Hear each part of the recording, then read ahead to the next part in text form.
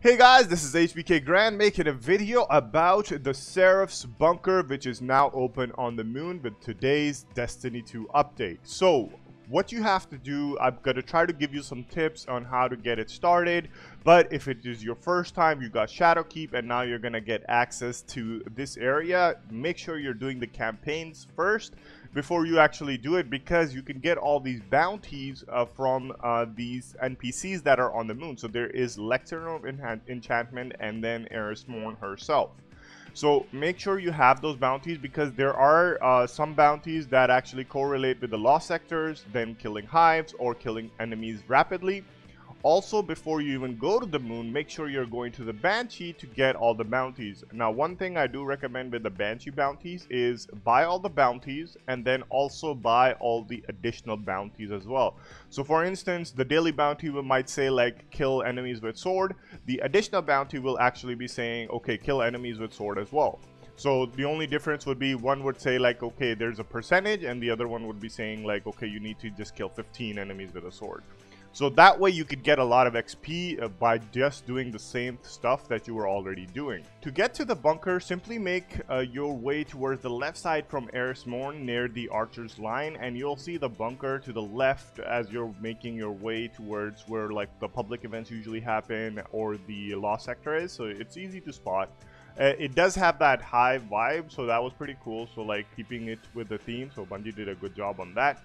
But it is like similar to what you were basically doing in EDZ as well. So you just drop down and you'll be talking to Rasputin.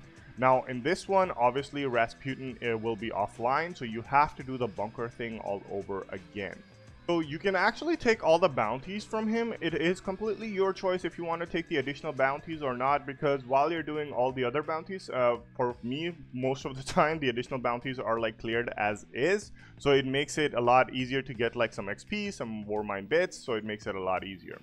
Now, the bunker is kind of like similar to EDZ when you're doing the ad clearing, so but there is only like small twists. So there are a lot of bombs, so make sure like those the ones that turn you slow.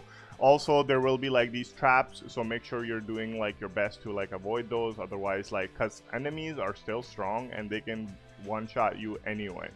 So apart from that, it is not as difficult as like I thought it would be. But if you guys see, like, there's this only one path here, like where you have to just mine those electricity because they can one-shot you. From there on, like, you can just move towards the left and the right. It kind of like reminds me of like one of those strikes where like the train is coming from the left and the right. So kind of like that concept.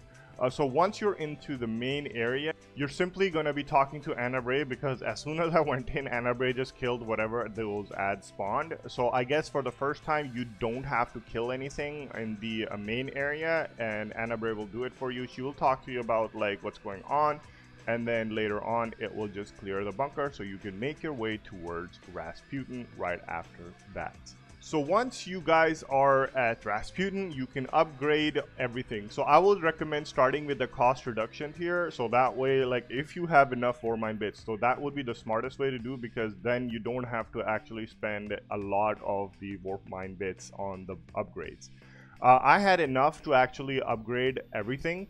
So just keep that in mind if for the past 2 weeks you have been just doing regular strikes on like the playlists, or you've been doing Gambit or like Crucible, so you will be getting a lot of Warmind bits from that. If you did Triumphs, they would give you additional as well.